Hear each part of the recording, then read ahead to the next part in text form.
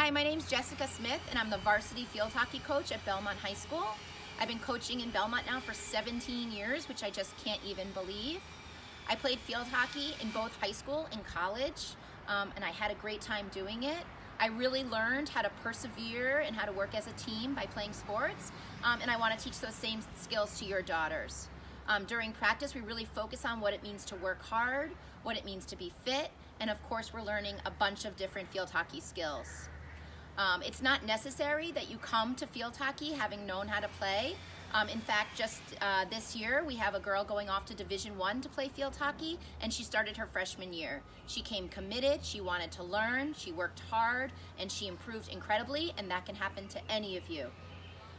The field hockey team has done really well each and every year. We make the state tournament pretty often, almost every year.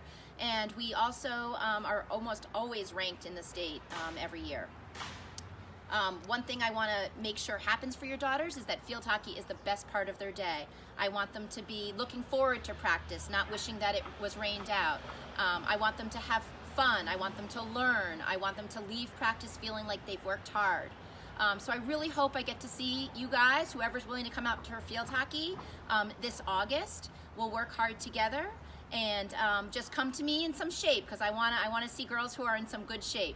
And I'll be sending you a program that will help you get in shape. Thank you, and I look forward to meeting everyone. Bye-bye.